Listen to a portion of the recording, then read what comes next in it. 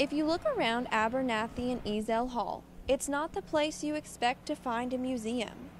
It's dark, fenced off, and locked up.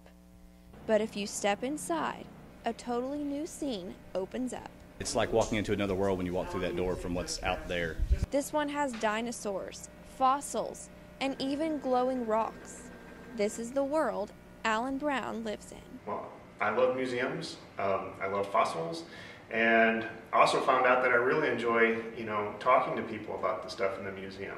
The coolest thing about this place isn't just the fossils you see behind me. It's the community involvement.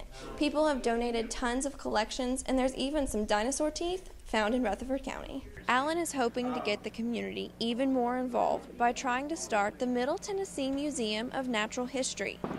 It would give a new home to the mineral, gem, and fossil museum that is quickly outgrowing its building. Every year added more and more and more stuff, and now we're kind of busting at the seams. The lack of space is causing a problem. Elementary and middle schools want to bring 50 to 100 to 120 students, and we can fit about 25. And students are noticing too. I think it needs a little more space.